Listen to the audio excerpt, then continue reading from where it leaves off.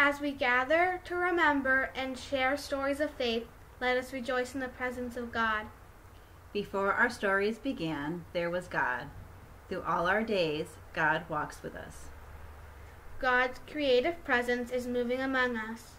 In warm sunlight and bright snow, in the seasons of color and courage. Creative God is in our midst. As we seek to answer your call to follow and grow in faith and love for one another, may we be open to your presence around and within. Let us pray. For all that is our life, we offer thanks and praise, as we are called to use that gift to build the store of common good. We ask for courage to follow you, and ask that we might know more fully that we are not isolated beings but connected, in mystery and miracle, to the universe, to this community, to each other, and to you. Amen. Amen.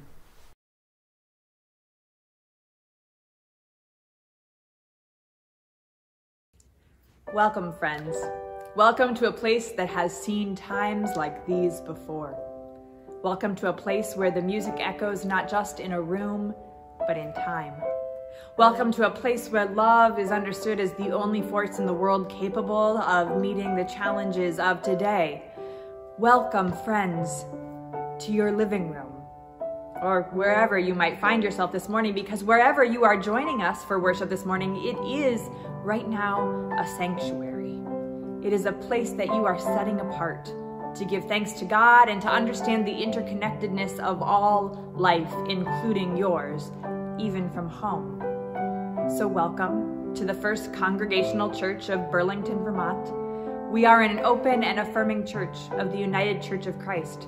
This means that no matter who you are, no matter who you love or what kind of body you have, no matter where you are on your life or your faith journey, whether you are sinner or saint, a little bit of both, skeptic or seeker, or a little bit of both, full of faith or full of doubt, this is a place that understands the image of God is in us all. And we are better for your presence here this morning.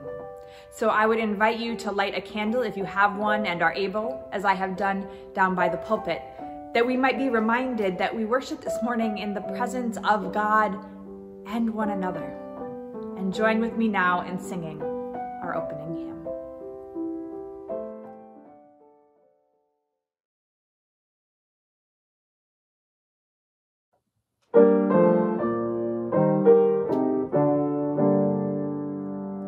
Christ enthroned in heavenly splendor, first begotten from the dead.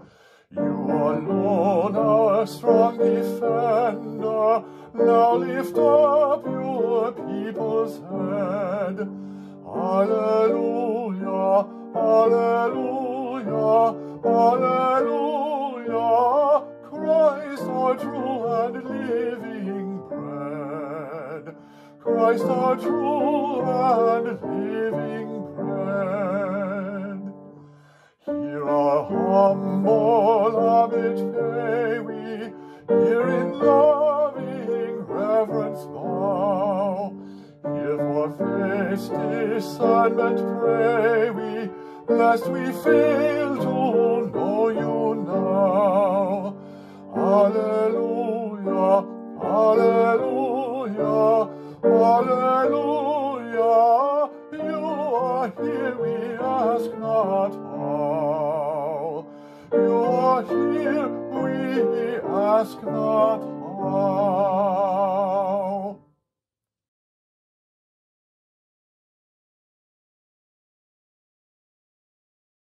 A reading from the Gospel of Mark, chapter 1, verses 12 through 18. Listen now, for the Spirit of God is speaking to you. Immediately after his baptism, the Spirit drove him into the wilderness, and he was there in the wilderness for 40 days, tempted by Satan, and was with the wild beasts, and the angels ministered to him. Now after John was put in prison, Jesus came to Galilee, preaching the gospel of the kingdom of God, and saying, "The time is fulfilled, and the kingdom of God is at hand. Repent and believe in the gospel." And as he walked by the Sea of Galilee, he saw Simon and Andrew his brother casting a net into the sea, for they were fishermen. Then Jesus said to them, "Follow me, and I will make you become fishers of men." They immediately left their nets and followed him. Here ends the reading. May God add a blessing to the reading and the hearing of this scripture.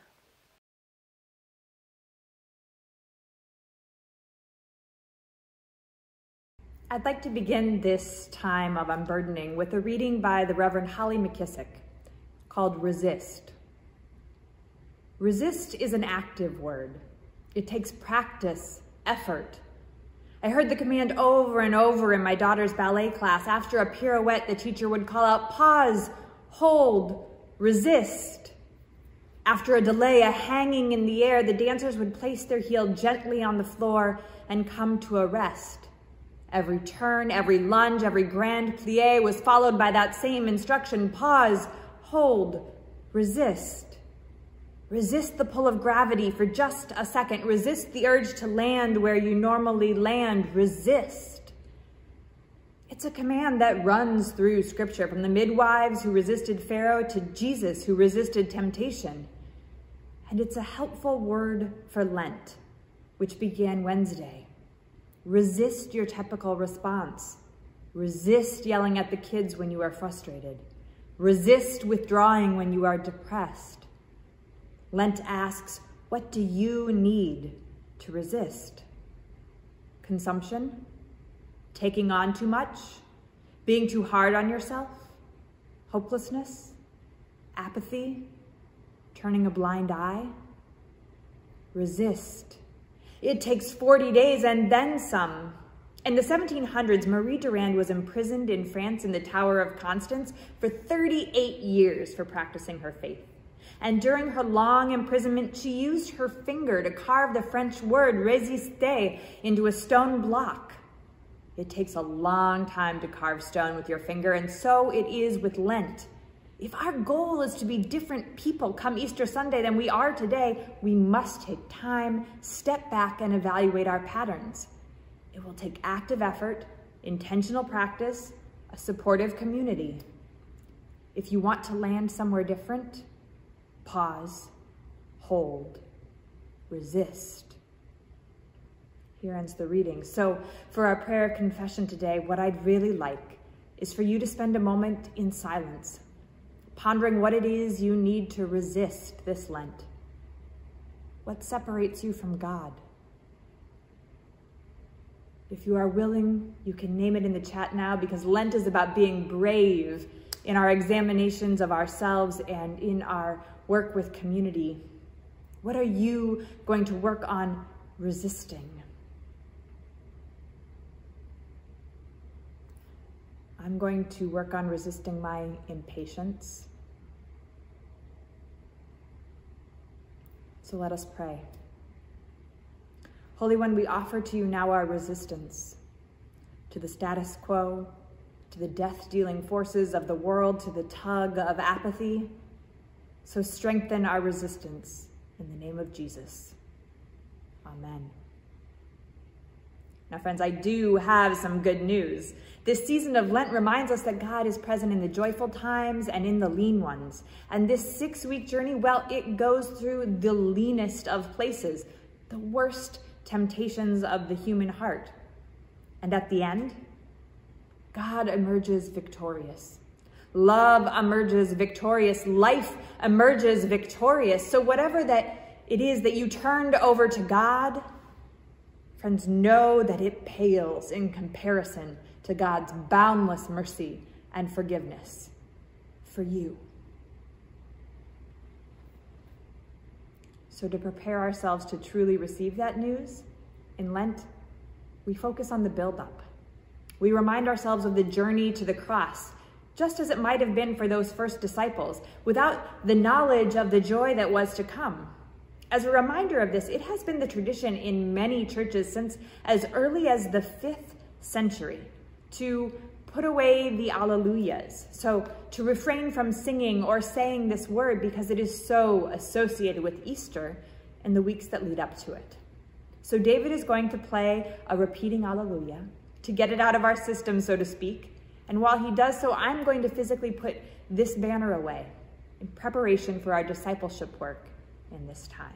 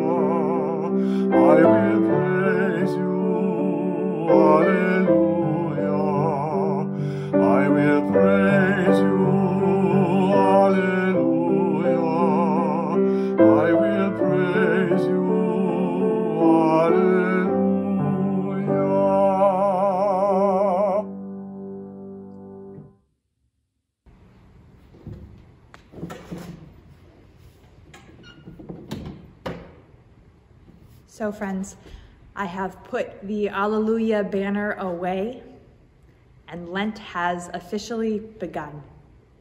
In fact, today we start a series to learn from those first disciples about what that first lead up to the cross was like, and what we can learn from them about what it means to follow Jesus today.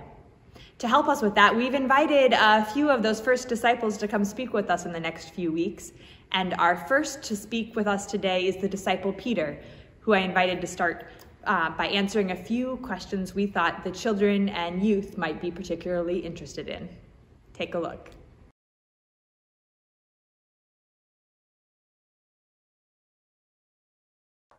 Simon Peter, welcome.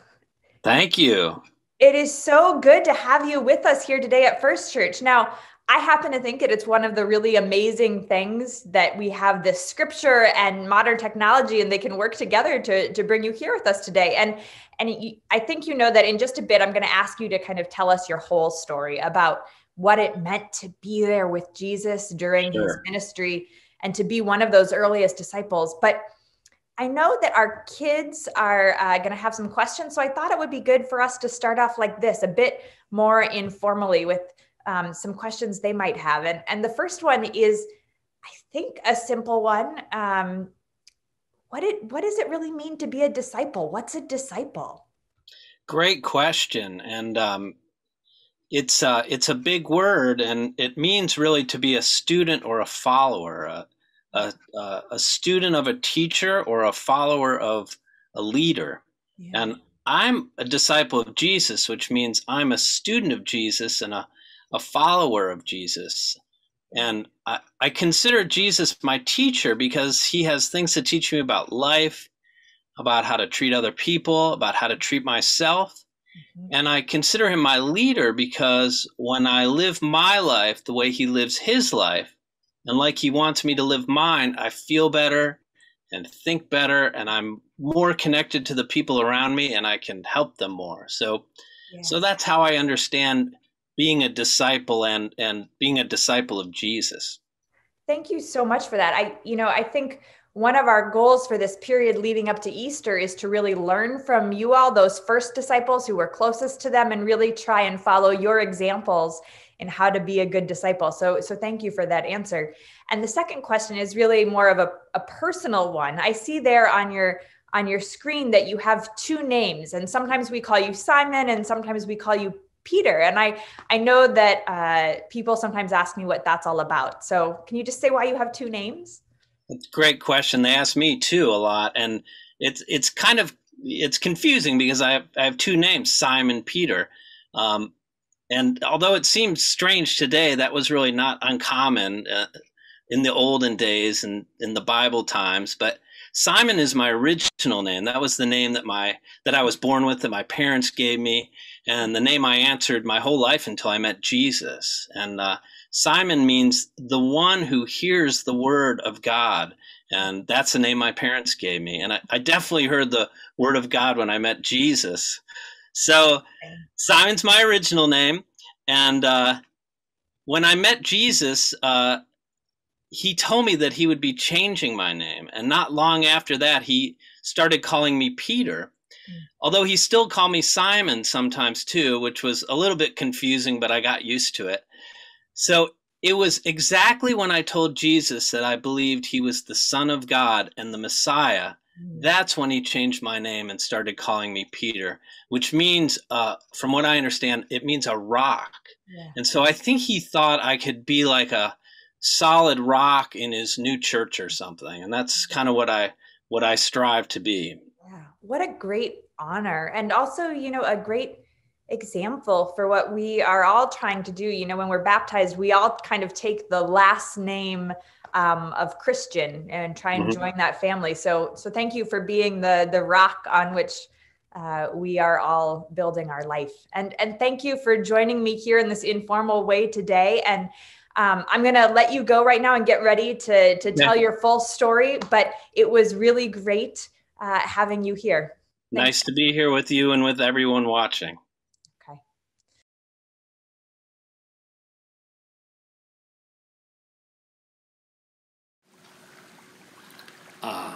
It's good to be back in Capernaum. It's the smell I love. The Sea of Galilee smells like spring rain. It's been a little over 3 years now since I've walked this shore. It's so good to be able to bring you, First Church, to my hometown. The wonders of technology, am I right? Thank you for inviting me to participate in your virtual service today and share a little bit of my story, my real story with you. You see, this is where the whole thing began. I was fishing for a living with my brother, Andrew. We did pretty well, too. Sure, I complained a lot, especially when my brother Andrew got all religious and took off after John the Baptist. But you know, that's where he met Jesus and brought him here to the Sea of Galilee to meet me. I'd been fishing all night long. It had been cold and damp, and to top it off, we hadn't caught a thing. I was in an angry mood. As I came into shore, there he was, looking right at me, smiling, like he knew something I didn't. Then he climbed right in the boat as if he owned it and just started up preaching to the crowd. Even though I had no use for this stuff, his words caught me, somehow. He said something like, "What good is it if someone gains the whole world but loses his soul?" And the kingdom of heaven is like a man who finds a valuable treasure under the sea and sells all he has to own that precious fortune. And then he turned and looked right at me, deep into my soul, and said, "Follow me, Peter, and I will make you a fisher of men." It was the way he said it that just pulled me in. I couldn't refuse him anything after that. I just dropped my nets and off we went. So then I came back here trying to figure out what on earth to do next after he was gone. Sitting by the water always helps me sort things out. I'm sure by now, even you have heard how I let him down. Worst Passover ever. The whole thing came crashing down so fast. Listen, when they came to arrest him, I was mad. I was ready to die fighting. I nearly killed that first soldier, but he ducked and I only sliced off his ear. Big man, right? Me fighting Roman soldiers. An hour later, I'm standing around a fire outside the temple, waiting to see if Jesus will be freed. And next thing you know, this little servant girl points right at me and yells, "You're one of them!" I lied. I denied it. Not once, but 3 times that very night. I was so afraid, so confused. As the sun came up, they led Jesus out from the trial. I could tell he'd been smacked around. He looked right at me, and we both heard the rooster crow. All that fear turned to nauseating shame. It was the lowest, worst feeling I've ever had. The others found me there, sitting in the dirt, shaking and weeping. They took me back to this little room in a back alley. We stayed there for 3 days, locked up in the dark, confused, angry, scared, and dejected. Then, all of a sudden, Jesus appeared to us, alive. Well, I'll tell you the truth, I couldn't even look at him. The shame covered me like a heavy, wet blanket. I felt dead. It was weeks later when he met us again here in Capernaum. We were just coming in from another lousy night of fishing. Then from the shore, he yelled, "Other side!" We threw our nets and caught a boatload of fish just like that. Later at breakfast, we had some time together, just the 2 of us. I was so uncomfortable and guilty. "Do you love me, Peter?" he asked. I told him yes, I did love him. He asked me 3 times, once for each time I denied him. Then he said to me what I've heard him say to so many others, "Peter, your sins are forgiven." And it was done. Now I have to tell this story to everyone. The world has to hear this good news of Christ defeating death. But every time I act on my own, it goes really bad, like when I tried to walk on water. So this time I'll wait. I'll wait for him to guide me to what's next. And in the meantime, just live as he wants me to, in grace, forgiveness, and love.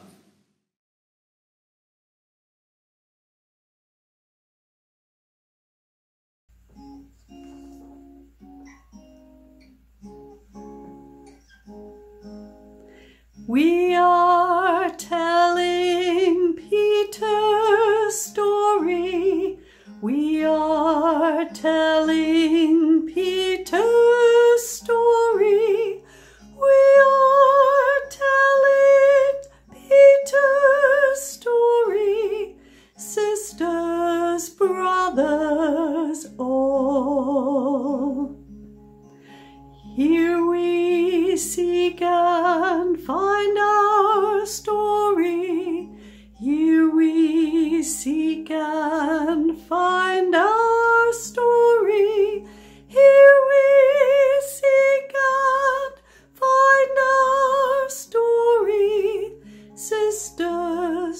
others all.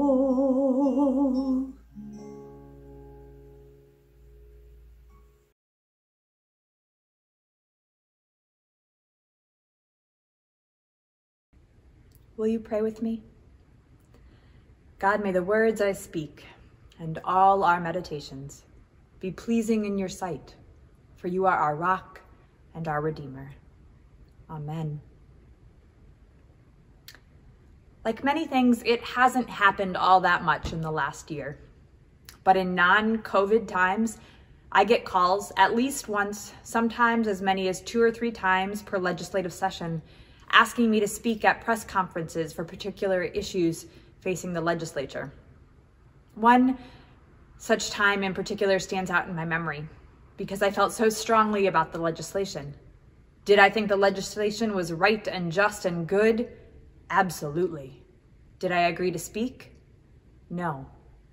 I do sometimes agree, usually not to advocate for or against particular legislation, but to point out the human costs of certain aspects of the legislation or lack thereof. My job, I reason, is to help others follow Jesus as they do their work, not to do their job for them. And that holds true for all work, even legislative work. The speaking request, however, as I mentioned, was in fact in favor of a particular piece of legislation, and although I would be speaking under my own name, not the name of the church, my first thoughts were about who in the congregation would be advocating on either side. As if we all aren't sufficiently mature adults, able to understand that we might disagree on policy matters. As if offending someone in the pews was more important than following Jesus. Aren't you a follower of Jesus? They asked. No, I'm not. I am a follower of The Late Show with Stephen Colbert, The Crown, and Saturday Night Live. I follow Jennifer Lawrence's acting career. It's good. And the New York Times editorialists. I follow a strict diet of coffee in the morning and the Iowa Hawkeyes. And depending on who is asking and how I'm feeling, I follow Jesus. Sure, I'd like to list Jesus first, but that would be misleading. Peter is not the only one who has a hard time claiming discipleship. You see, temptation doesn't always look like a man in a red suit with horns. Sometimes it sounds an awful lot like responsibility, good citizenship, manners, job security, respect. Surrounded by friends, Peter faced the armed soldiers easily, bravely. But where he couldn't go, that was when it wasn't his life on the line, but his respect. Are you a follower of Jesus? I am not. Because even the word discipleship is scary and threatening and always has been. It can bring up images of things like Jonestown, ignorance, blind faith that may or may not be well placed. Don't be a follower, we are told, be a leader. Disciple also calls to mind Christians, which is another scary word. And I would argue it always has been. Yes, absolutely, going to church on Christmas is expected of everyone, Christian or not. But it is not easy calling oneself Christian. I mean really Christian. Not in Vermont. But when has it ever been easy? I would say not ever, not even during the Crusades. If you were the one who had to stand up and say that you were pretty sure warfare wasn't what Jesus had in mind. Following Jesus has never meant what the dominant culture has tried to brand as Christianity. It did not mean the Crusades. It did not mean supporting slavery or redlining. It does not mean conservative news shows and inexplicable fear of homosexuality or any sexuality or gender identity, really. It does not mean America first. It does not mean Christian nationalism. So what does it mean? What if I said it meant being hungry for the story of a young peasant overcoming an empire through their own sacrificial love? Instead of looking to God or yourself, many of us would think I was talking about Harry Potter or the Hunger Games or the Lord of the Rings, these things we watch incessantly on repeat because we are too afraid to identify with that story of Jesus in the same way. We have heard two stories this morning, Jesus's and Peter's, but really we have heard one story and it's ours. The story of wanting to follow but being afraid to say so or do so. The story of not doing the press conference and then beating yourself up for it. The story of wanting to give but being too afraid of your own bills. The story of feeling for the addict downtown but also wanting a nice, clean city. The story of wanting to be a follower of God but being tempted by the power of respect. Jesus' main temptation? Be a miracle worker. Put on the one ring that rules them all, the title of God and King. And Peter? Well, it turns out that the point where Peter couldn't follow was pretty much the same. He was willing to sacrifice himself in the garden, but when his life was no longer on the line, just his respect, he faltered. It wasn't death that was hard, it was life, the living. We all have different temptations, of course, things that draw us away from God and press conferences. But perhaps we look everywhere else but the Bible for meaning, everywhere but the life and promises of Jesus to explain this because we are afraid we will be just another Christian hypocrite. We are afraid we will never live up to Jesus, the one we follow. And guess what? We won't.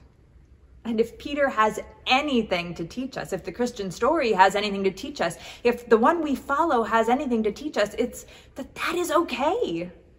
The times we falter, the times we doubt, that's where God does God's best work. So in fact, it's more than okay. It's faith. What does it mean to be a disciple? Friends, this Lent, you tell me.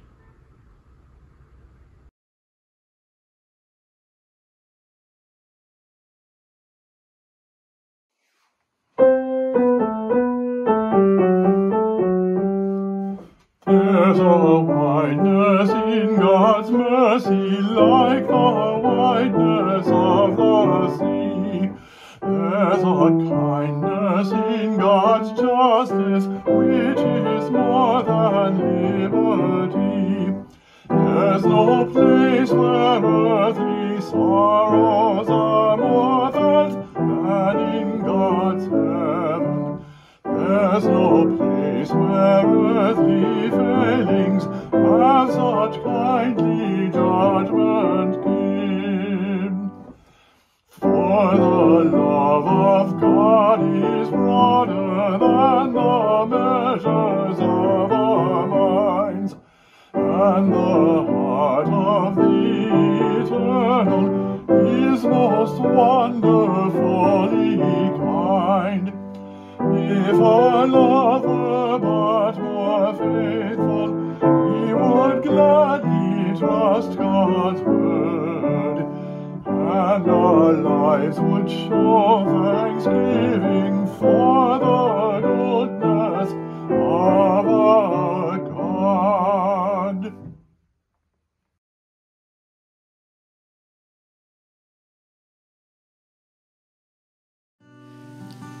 Friends, this is the point in the service when we are invited to answer Jesus' call to discipleship in a tangible way. By offering our time, talents, and treasures to the work of the church, we are able to demonstrate our commitment to the way of Jesus and further the work of God's kingdom in our own community and beyond. If you are able to be generous with your finances today, there are several different ways that you can give. First of all, you can mail a physical check to First Church, or you can use the link posted in the comments below this video in order to give easily online. Finally, you can text FCCBUCC to 73256. We would also invite you to say yes to Jesus by offering your time. In particular, I'd like to invite each and every one of you to join a Follow Me small group during this Lenten season. The young adult group will be having its very first meeting on Zoom at 11:30 today, and a number of other small groups have been organized and are scheduled for various times throughout the week. Visit our website or see this week's e-news for more information on these groups and for information on how to sign up for one. Now, friends, as the offertory is played, let us respond wholeheartedly to Jesus' invitation and offer our gifts with great joy.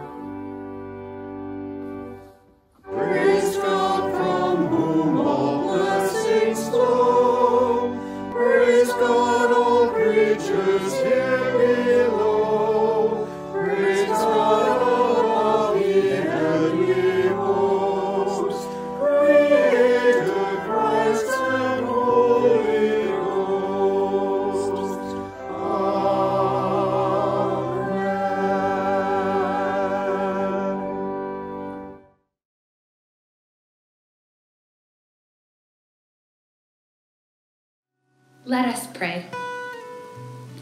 God of boundless generosity, we offer these gifts right now to you, with the knowledge that you are the source of every good thing. God, you have abundantly provided for us, so we can abundantly share with others. God, we want to follow you and surrender to the radical way of your kingdom. So, Spirit, empower us for the work to which we are called, today and every day. Amen.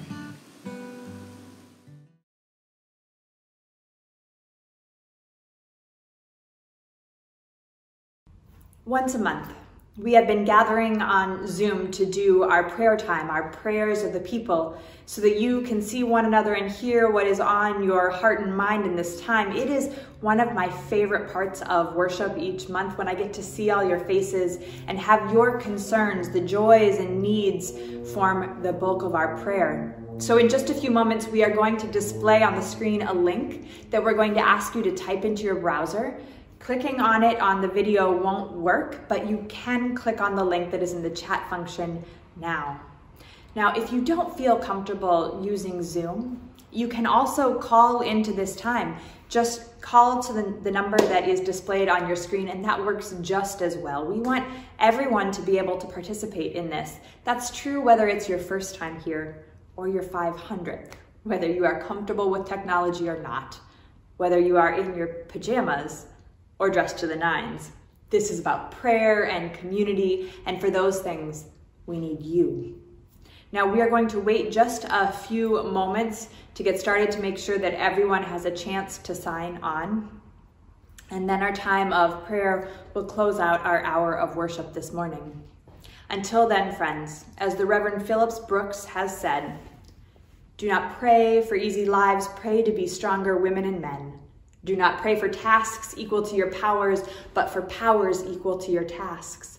Then the doing of your work shall be no miracle, but you shall be the miracle, as you answer the call to follow in each choice you make, and wonder at the richness of life that has come to you by the grace of God.